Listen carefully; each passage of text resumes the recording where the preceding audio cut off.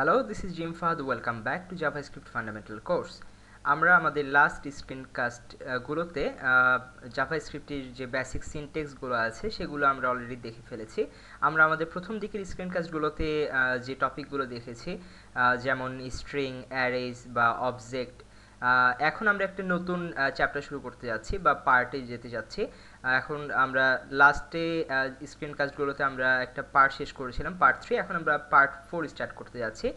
So এই পার্টে আমি চেষ্টা করব আমরা যে জিনিসগুলো অলরেডি শিখে ফেলেছি, যেমন স্ট্রিংয়ের বেসিক সিনট্যাক্স বা অ্যারে বা অবজেক্ট, এগুলো আমরা কিভাবে ইউজ করতে পারি বা এগুলোর সাথে বিভিন্ন প্রপার্টি বা বিভিন্ন মেথড অ্যাড করে কিভাবে এগুলো আরও এফিশিয়েন্টলি ইউজ করতে পারি, সেগুলোর উপর আমি চেষ্টা করব যে এই পার্টে একটু ডিসক্রাইব করতে। সো আজকে আমি স্ট্রিংয়ের ইউজেস নিয়ে কথা বলি।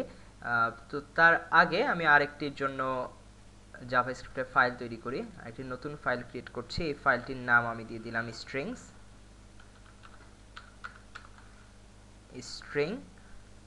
ডট জেএস নামে দিলাম, এবং আমি HTML ফাইলটিও চেঞ্জ করে ফেলি। এখানে আমি স্ট্রিং দিয়ে দিই, স্ট্রিং। সো এখানে আমরা স্ট্রিং ডট জেএস তৈরি করেছি। এর ভিতরে আমরা সবার শুরুতে একটি ইমিডিয়েটলি ইনভোকড একটা ফাংশন তৈরি করলাম, এবং এখানে সবার শুরুতে ইউজ স্ট্রিক্ট মোডটি অন করে নিলাম। এখন আমরা যে কোনো সবার শুরুতে একটি ভ্যারিয়েবল নিয়ে নেই। ভ্যারিয়েবলের নাম আমরা দিয়ে দিই যে টেস্ট স্ট্রিং। দেন এর ভিতরে আমরা যে কোনো একটি স্ট্রিং নিয়ে নেই। আমরা স্ট্রিংটি লিখি, টেস্ট স্ট্রিং লিখি, টেস্ট স্ট্রিং। সো এখন আমরা এর সাথে কিছু কমন যে প্রপার্টিগুলো আছে বা এর সাথে ইউজফুল যে মেথডগুলো অ্যাড করা যায়, আজকে আমরা সেগুলোর সাথে পরিচিত হয়ে নেই। সবার শুরুতে আমরা দেখিনি, এর আগেও দেখেছি, আমরা কনসোল লগ থেকে সব কিছু যেহেতু টেস্ট করছি, আমরা কনসোল লগে এখন এখানে আমরা সবার শুরুতে যেটি করতে পারি, এখানে আমরা কনসোল লগের ভিতরে আমরা যে টেস্ট স্ট্রিংটি নিয়েছি, টেস্ট স্ট্রিং এর লেন্থ আমরা দেখতে পারি, লেন্থ। এখন যদি আমরা আমাদের ব্রাউজারে ফিরে যাই এবং আমরা F12 এ প্রেস করি, তাহলে আমরা কনসোল লগে চলে যাব। এখন যদি আমরা পেজটিকে রিফ্রেশ করি, তাহলে আমরা এখানে দেখতে পাচ্ছি 11। আমি এই প্যানেলটি আরেকটু বড় করে দিই। এখানে আমরা দেখতে পাচ্ছি 11। অ্যাকচুয়ালি এটি যেটি কাজ করে, যে টেস্ট স্ট্রিং, আমরা এখানে এই ভ্যারিয়েবলটির নাম দিয়েছি, এটি একটি স্ট্রিং টাইপ, ডেটা টাইপ, এটি স্ট্রিং। সো এখানে আমরা test string dot length, length বলতে বোঝাচ্ছে যে এর ভিতরে কতগুলো লেটার আছে বা লেন্থ কত। এখানে আমরা যদি দেখি 1 2 3 4 5 6 7 8 9 10 11। সো এখানে আমরা 11 নাম্বারটি দেখতে পাচ্ছি। সো এটি আমরা একটি প্রপার্টি ইউজ করলাম। এরপরে আরও বিভিন্ন ইউজফুল কিছু মেথড আছে যেগুলো হয়তো আমরা পরবর্তীতে বিভিন্ন কাজের ক্ষেত্রে ইউজ করতে পারবো, সেরকম কিছু মেথডের সাথে আমরা পরিচিত হই না। এখন আমরা সবার শুরুতে দেখতে পারি স্প্লিট মেথডটি। স্প্লিট মেথড মূলত যে কাজটি করে সেটি হচ্ছে যে আমাদের যে স্ট্রিংটি আছে সেই স্ট্রিংটিকে অ্যারেতে কনভার্ট করে। আর অ্যারে যেহেতু আমরা এখানে লিখেছি টেস্ট স্ট্রিং, এখানে আমরা সেপারেটর হিসেবে যেটি ইউজ করতে পারি, আমরা লিখি টেস্ট স্ট্রিং ডট, এখানে আমরা স্প্লিট নামে যে মেথডটি আছে সেটি ব্যবহার করব। স্প্লিট আমরা কি দিয়ে সেপারেট করতে যাচ্ছি সেটি এখন এখানে আমরা দিয়ে দিব। আমরা করতে যাচ্ছি হচ্ছে যদি কোনো স্পেস থাকে, দেন আমি এখানে একটা স্পেস দিলাম, যে এই স্ট্রিংয়ের ভিতরে যদি কোনো স্পেস থাকে, আমরা স্পেসটিকে এখানে স্প্লিট মেথড হিসেবে নিয়েছি, তাহলে এর আগে যেটি থাকবে স্ট্রিংয়ের যে পার্ট এবং পরে যেটি থাকবে, দুটিকে আলাদা আলাদা দুটি অ্যারেতে কনভার্ট করবে। সো আমরা যদি এখন পেজটিকে রিফ্রেশ করি, তাহলে আমরা দেখতে পাচ্ছি যে টেস্ট স্ট্রিংটি দুটি অ্যারেতে পরিণত হয়েছে এবং টেস্টটি একটি অ্যারে এলিমেন্টে পরিণত হয়েছে, অ্যারে আইটেমে। স্ট্রিংটি আরেকটি অ্যারে আইটেমে পরিণত হয়েছে। আমরা সেপারেট করেছি স্পেসের মাধ্যমে। সো স্পেসের আগে টেস্ট ছিল, এটি একটি আইটেমে পরিণত হলো, এবং স্ট্রিং যেটি আছে সেটি আরেকটি আইটেমে পরিণত হলো। এরপরে আমরা আরও কিছু মেথড দেখতে পারি। এখন আমরা ইন্ডেক্স অফ নামে আরেকটি মেথড আছে ইউজফুল, সেটি আমরা এখন দেখতে পারি যে ইন্ডেক্স অফের কাজটা আসলে কি। এখানে আমরা লিখি index of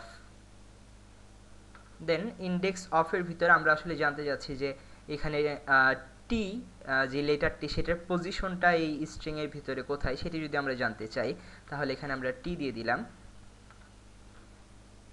টি দেওয়ার পরে এখন যদি আমরা রিফ্রেশ করি তাহলে আমরা দেখতে পাচ্ছি এটি 0-তে দেখাচ্ছে। 0-তে দেখানোর কারণ হচ্ছে এটি ইন্ডেক্স অফ টি এর ইন্ডেক্সটা এখানে কোথায়, যেহেতু কাউন্টিংটি 0 থেকে শুরু হয়, এর ইন্ডেক্স হচ্ছে 0-তে। সো আমরা এখানে টি এর প্রথম ইন্ডেক্সটি কোথায় সেটি আমরা দেখতে পাচ্ছি। যেহেতু আমাদের ইন্ডেক্সিং 0 থেকে শুরু হয়, আমরা যদি দ্বিতীয় টি কোথায় আছে এর ভিতরে সেটি দেখতে চাই তাহলে এরপরে আমরা কমা ইউজ করে আমরা দ্বিতীয় অবস্থান যদি দেখতে চাই তাহলে এখানে 1 লিখে দেই। তাহলে আমরা দেখতে পাচ্ছি যে এর ইন্ডেক্স নাম্বার হচ্ছে 3। তার কারণ হচ্ছে যে আমাদের যে দ্বিতীয় টি আছে সেটি হচ্ছে এখানে 0, 1, 2, 3। সো এইভাবে আমাদের পুরো স্ট্রিংয়ের ভিতরে আমরা যদি দেখতে চাই যে আমাদের লাস্ট টি কত নাম্বার ইন্ডেক্সে আছে সেটিও আমরা দেখতে পারবো। এখানে শুধু আমরা ইন্ডেক্স অফ ইউজ করেছি, এখানে আমরা ইউজ করব last index of. Last index of আমরা শুধু এখানে টি রাখছি কারণ আমরা শুধুমাত্র দেখতে যাচ্ছি যে লাস্ট টি এর অবস্থান কত নাম্বার ইন্ডেক্সে। এখন যদি আমরা পেজটিকে রিফ্রেশ করি তাহলে আমরা দেখতে পাচ্ছি 6 নাম্বারে 0, 1, 2, 3, 4, 5, 6। সো এইভাবে আরও কিছু ইউজফুল মেথডের সাথে আমরা পরিচিত হই যেগুলো স্ট্রিংয়ের ক্ষেত্রে আমাদের বিভিন্ন সময় কাজে লাগবে। এখন আমরা আবার কনসোল লক করে দেখতে পারি যে এখানে আমরা টেস্ট স্ট্রিং যেটি আছে এই পুরোটিকে আমরা যদি আপার কেসে পরিণত করতে চাই তাহলে আমরা একটি মেথড ইউজ করতে পারবো, সেটি হচ্ছে toUpperCase। ঠিক সেম ভাবে আমি এর সাথেই করে ফেলি। এখানে যদি আমরা দিয়ে দিই toLowerCase, এখন আমরা যদি যাই তাহলে আমরা দেখতে পাচ্ছি যে toUpperCase এর মাধ্যমে আমাদের স্ট্রিং এর ভিতরে যা আছে সবকিছুকে আপার কেস, এখানে আমরা আপার কেসে পরিণত হচ্ছে। আর আমরা যদি লোয়ার কেস দিই তাহলে এখানে সবকিছু কিন্তু লোয়ার কেস হয়ে যাচ্ছে। এভাবে আমরা আরও কিছু মেথডের সাথে পরিচিত হতে পারি যেগুলি স্ট্রিং রিলেটেড। আমরা এরপরে দেখতে পারি সাবস্ট্রিং। এখানে আমরা টেস্ট স্ট্রিং যেটি আছে এর সাথে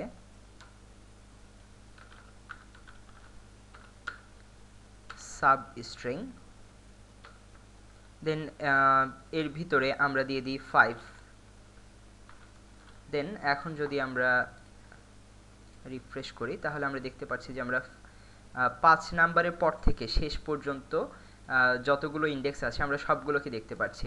আমরা যদি যেহেতু 5 দিয়েছি তার মানে এখানে 0, 1, 2, 3, 4 এবং 5 নাম্বার থেকে শুরু করে শেষ পর্যন্ত যতগুলো ইন্ডেক্স আছে আমরা সবগুলোকে দেখতে পাচ্ছি। সো সাবস্ট্রিংটি মূলত আমাদের স্ট্রিংটিকে 5 নাম্বার ইন্ডেক্স নাম্বার থেকে ডিভাইড করে ফেলছে। সো 5 নাম্বারের পর থেকে শেষ পর্যন্ত আমরা সবগুলোকে দেখতে পাচ্ছি। এভাবে সাবস্ট্রিংয়ে আমরা যেরকম এখানে একটি ভ্যালু পাস করেছি, আমরা যদি এখানে 2টি ভ্যালু দিতাম, যে এখানে যদি আমরা দিতাম যে আমরা প্রথমে চাচ্ছি 0, প্রথম থেকে শুরু হবে, 0 থেকে আমরা কমা সেপারেটর ইউজ করে 4, তাহলে আমরা দেখতে পারবো যে 0 থেকে 4 পর্যন্ত যতগুলো ইন্ডেক্স আছে আমরা সেগুলো দেখতে পারবো। তাহলে আমরা 0, 1, 2, 3, 4 আমরা টেস্ট লেখাটি দেখতে পারবো। এখন যদি যাই আমরা দেখতে পাচ্ছি এখানে আমরা টেস্ট লেখাটি দেখতে পাচ্ছি। সো এটি 0 থেকে 4 পর্যন্ত ইন্ডেক্স যতগুলো আছে সেগুলোকে শো করছে।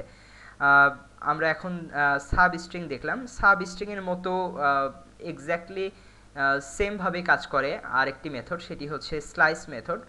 সো আমরা সেটিও দেখে নিতে পারি।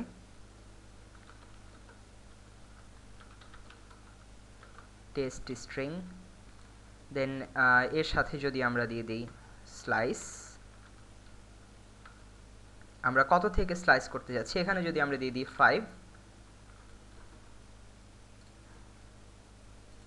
তাহলে এখানে আমরা দেখতে পাচ্ছি যে 5 নাম্বার ইন্ডেক্স থেকে শেষ পর্যন্ত যতগুলো ইন্ডেক্স আছে সবগুলো আমরা এখানে একসাথে দেখতে পাচ্ছি। স্লাইসে আমরা সাবস্ট্রিংয়ে যেভাবে করেছি এখানেও আমরা ঠিক সেভাবে, আমরা যদি মনে করি 0 থেকে 4 পর্যন্ত দেখব, আমরা এখানেও সেভাবে দেখতে পারবো। স্লাইসে আমরা আরেকটি অ্যাডভান্টেজ যেটি পাই সেটি আমরা হচ্ছে নেগেটিভ নাম্বারটিও দেখে নিতে পারি। সো আমরা সেটার একটি এক্সাম্পল দেখে নিই। এখানে যদি আমি মনে করি যে আমরা দিব হচ্ছে -6, নেগেটিভ নাম্বারও দিতে পারবো, তাহলে কি হবে, আমাদের যে স্ট্রিংটি আছে সেটি শেষ থেকে 6টি স্ট্রিং নেবে। তাহলে এখানে যদি শেষ থেকে আমরা শুরু করি, 1টা 2টা 3টা 4টা 5টা 6টা, আমরা লাস্ট যে 6টি ইন্ডেক্স আছে আমরা সেগুলো দেখতে পারবো। সো এখন যদি আমরা পেজটি রিফ্রেশ করি, তাহলে আমরা দেখতে পাচ্ছি এখানে আমরা স্ট্রিং দেখতে পাচ্ছি লাস্ট থেকে যে 6টা। এখানে যদি আমরা দিতাম লাস্ট থেকে -2, দেন এখন যদি রিফ্রেশ করতাম, তাহলে আমরা দেখতে পাচ্ছি স্ট্রিংয়ের লাস্টে n এবং j, লাস্টের 2টি ইন্ডেক্স আমরা এখানে দেখতে পাচ্ছি। সো লাস্টলি এখানে আমরা আরেকটি মেথডের সাথে পরিচিত হতে পারি, সেটি হচ্ছে ট্রিম মেথড। সো এখানে আমরা জাস্ট আরেকটি স্ট্রিং যদি নেই, এখানে আমরা সরাসরি কনসোল লক করে স্ট্রিংটি নেই। এখানে স্ট্রিং আমরা নিলাম, আছে এখানে দিস আছে। যদি আমরা এর আগে কিছু স্পেস দিই এবং পরে কিছু স্পেস দিই এবং সেভ করি, সেভ করার পরে যদি আমরা রিফ্রেশ করি, তাহলে আমরা দেখতে পাচ্ছি যে এই যে স্পেসগুলো আছে, স্পেস সহ কিন্তু আমাদের যে স্ট্রিংটি আছে সেই স্ট্রিংটি শো করছে। সো আমরা যদি মনে করি যে এখানে যত স্পেস থাক সেই স্পেসগুলো আমরা শো করব না, স্পেস ছাড়া ভিতরে যেটুকু কন্টেন্ট আছে আমরা শুধু সেটিকে শো করতে চাই, তাহলে এটিকে আমরা ট্রিম করে নেব। ট্রিম করার জন্য যে মেথডটি আমরা ইউজ করব সেটি হচ্ছে trim ট্রিম। দেন আমরা এখন যদি পেজটিকে রিফ্রেশ করি, তাহলে আমরা দেখতে পাচ্ছি যে এখানে যে স্পেসটি ছিল সেই স্পেসটি কিন্তু আর এখানে থাকছে না। সো আমরা এই স্ক্রিনকাস্টে আমাদের স্ট্রিং ডেটা টাইপ রিলেটেড যে হেল্পফুল প্রপার্টি এবং মেথডগুলো আছে সেগুলো সম্পর্কে জেনে নিলাম। এর পরবর্তী স্ক্রিনকাস্টে আমরা হয়তো বা অ্যারে বা অবজেক্ট সম্পর্কে এরকম ডিটেলস জেনে নেব। সো পরবর্তী স্ক্রিনকাস্ট দেখার জন্য সবাইকে ওয়েলকাম জানাচ্ছি। Thank you.